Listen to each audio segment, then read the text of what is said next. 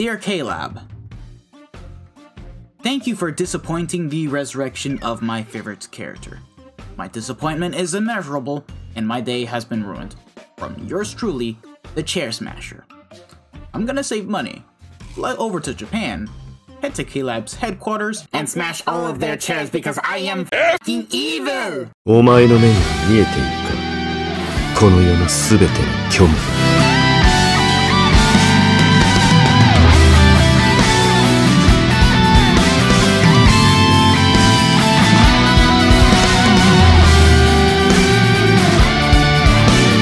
トルメンタル。メンテスで死ぬ。Bleach, Brave Soulsets.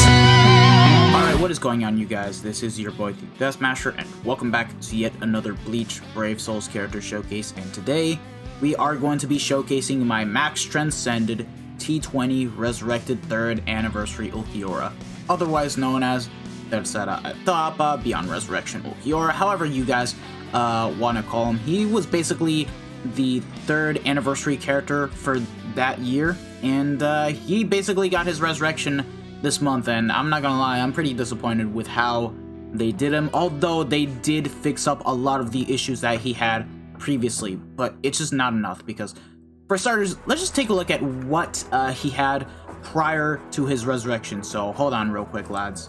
Here is Ulquiorra before he got his resurrection. Now, this character was the very first no affiliation killer that we have ever gotten into the game, and he was a very good one despite having this type of killer for his time, even though there was no content to use this killer on, since we had no droplet zone, no inheritance zone, and no other co-op content to even use this killer on.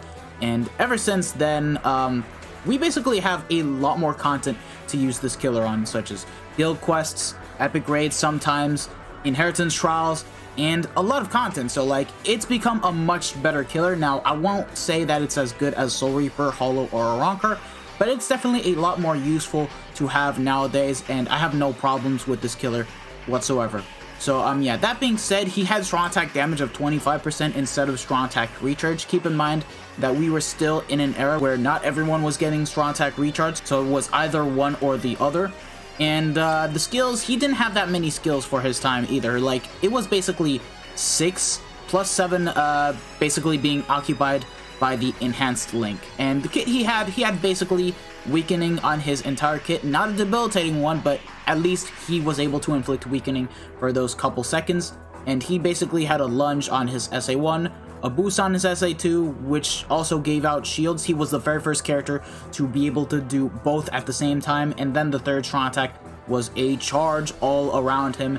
Although, once you completely charge it, it's 900 radius, so it's not the best strong attack that we have, and his SA2 does lack quite the range since it is all around him as well. And the skills, he had only a 20% bruiser, devastation 40%, frenzy +1, enhancer, sprinter +1, and poise. So like, for the time in which he came out, he was a very good character, but he just basically fell off very hard when we basically started getting units with Havoc, Berserker, God Kit, and yeah, over time this Ulquiorra just basically, you know, went down the ranks in terms of just being a good character. But now, here we have him with his resurrection, and thankfully, he did pick up strong attack recharge time of -10%, which is very good. At the very least, now he basically has an infinite boost and will be getting his strong attacks back a lot faster that way.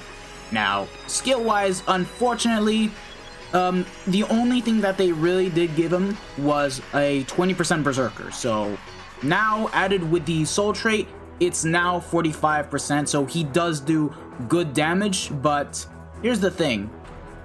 That was it. That was all that they ever gave to this Ulquiorra. Just Berserker, no Havoc, no nothing, no changes to the skill, which, in my opinion, is a big disappointment. Now, okay, sure, Flyzen did not get Havoc either on his resurrection, but let's be honest here. Flyzen already had a very good kit, so if he did not get Havoc, sure, it was still a disappointment, but he definitely did not need Havoc to even be amazing again, since he just had the insane 750 lunge in front, and then the SA3 was still full screen. Just the SA2 sucked, but I can understand why people would complain about it. This guy, on the other hand, needed Havoc just because of the fact that he doesn't have a full screen third strong attack, and guess what? He still doesn't have it, which is very disappointing. I'm disappointed at Caleb for just literally screwing him over. Like, it's an anniversary character. Like, normally you expect anniversary characters to be top tier OP, and they gave second anniversary Ichigo a very good resurrection, and I was expecting this character to get the exact same treatment, but no, they decided to just give him Berserker, and they did not give him Havoc because for some stupid reason, the resurrections always have a skill cap of 7 instead of increasing it up to 8 and 9, and with every new character getting innate skills, it just makes no sense. It just makes no sense. And I'm very disappointed with how Caleb did this character. Come on, man. F you, Caleb. F you. That being said, I'm still gonna showcase him again. So, yeah, I'm an Ulquiorra fanboy, so may as well get this over and done with. I still enjoy this character now, even more now thanks to the resurrection, but I just can't help but feel disappointed. But anyways, here's my copy, Max Transcended, T20. I gave him full stamina damage boost and long stride. He has 500 SP on the extra stat boost slot. That is all you need to know. I have the soul trait unlocked. And yeah, we're basically going to be doing 2 builds this time.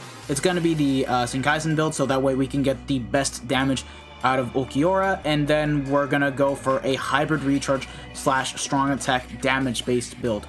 So let's get into it, and starting it off directly with the Senkaizen build. Here we are, Pill, Bait, and the chair, all with 30% SP. The links, we have 2 Senkaizen links. This power one has a level 5 SP. And then we have ourselves a 5/5 Tag Team Ichigo that has 500 SP on the extra stat boost slot and has level 5 SP. And with this, the total Berserker count is now at a good whopping 125% with a full stamina damage boost of 81%. So this is basically going to be how hard Ulquiorra is going to hit with strong attack damage alone. And yeah, just to be safe, we're also going to be bringing with us Nanao because she does boost on the second strong attack. So in the event that we do run out of the boost with Ulquiorra, we can just switch to Nanao, save time, and basically, you know, showcase the character a bit more properly. But anyways, let's get into the run and showcase this man. Alright, here we are in IZ, and oh look, we have underground mobs. It just means that when we go for the hybrid build, I'll give the Zeta Pill over the Bait or the chair. This depends on which one. Anyways, let's see the damage he does without the boost. So yeah, SA1, 27k, very good, very good. At the very least, Ulquiorra has that very good lunge. Now, it's not anywhere near as good as Flyson's, but it is better than the average 475 radius lunge that any unit without Havoc has. So, yeah, it's pretty good. SA3, easy 18k, not that bad. Again, the damage he does is good. Like, obviously, the resurrection did, you know, make this character good. And keep in mind, this is all without killer, so, like, when we showcase this character with killer, it's going to be even better. But now, hold on, let's just wait for the strong attack to come back. Okay, we got the strong attack back. Let's charge it up and see the total damage that we do without the boost. 35k. Very, very, very, very damn good. Now, the SA2, 36k. 31k with the SA1. That is very, very, very, very good. Now, we'll have to wait a bit to showcase the SA3, but fortunately, we have ourselves a Nanao in case we do need to, you know, have an emergency backup. But anyways, 20 to 21k, all with the boost on the SA3. Now, let's switch to Nanao, boost up, and get to charging that SA3 now. So, hold on. Ah, clean 41k, 41k. I definitely think that we can do higher numbers once no affiliation mobs are going to be the enemies. Now, unfortunately, we still don't have that many IZs or droplet zones in which no affiliation mobs are the enemies, but fortunately, we do have ITs in which no affiliation mobs are present, so that's still pretty good. And look at that, Ulquiorra just one-shotted Halibel, but then again, this is a single player quest, so I'm not too surprised. But yeah, his damage is overall very, very, very, very damn good. But now, time to showcase him with the hybrid build. So let's get to it, boys. By the way, here's how much SP Ulquiorra had.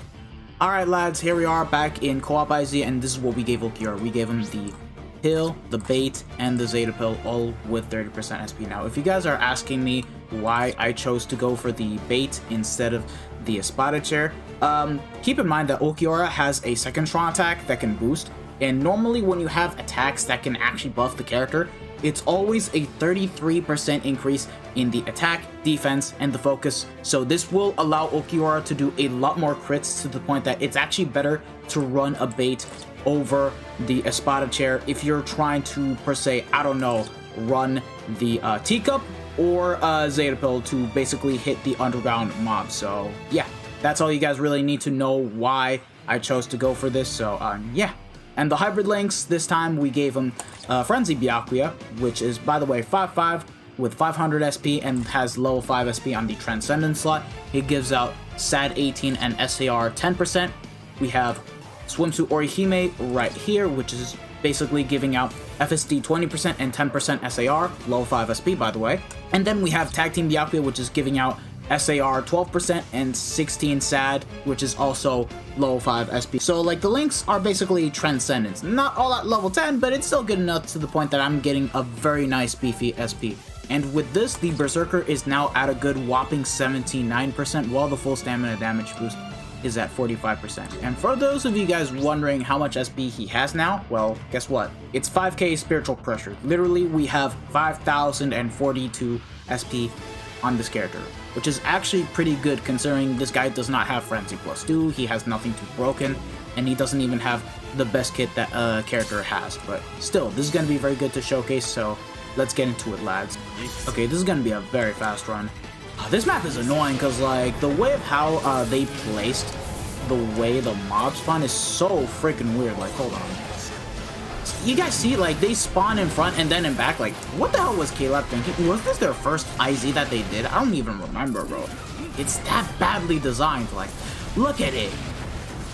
I'm taking way too long to clear just because of how bad they place the mobs here. Like, it's so stupid. It's very stupid. But anyways, yeah, the damage we're doing with this character is stupidly good, and unfortunately it's not an infinite boost now because, like, all the links are like 10%, but it's still a lot better than it was before. So, like, yeah, obviously if you're gonna be running 14% SAR links, you can basically get yourself a guaranteed you know, infinite boost with this character. So yeah, I have to wait for 3 seconds for the second Tron attack to come back, but there we go.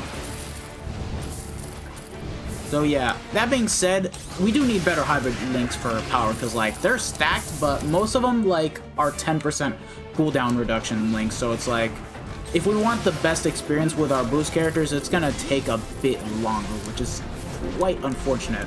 Because, like, if we compare them to, like, tech, mind, and all the other attributes, we can basically just infinite boost just fine. So, like, yeah. But yeah, other than that, Ulquiorra is doing a lot better than before. I don't think there are that many complaints about this character, minus the fact that he's just lacking Havoc. In my opinion, if he had Havoc, that would have been the perfect resurrection that we could have possibly asked for. Like, that is literally all this character needed, besides Berserker, and there you guys go. Like, this Ulquiorra would have been pretty damn insane.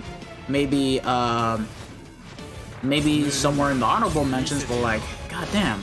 Still can't believe that they chose to make this Ulquiorra just, you know, have Berserker and that's it. So, like, yeah, not even the Debilitator, no Havoc. It's a bit disappointing, so yeah.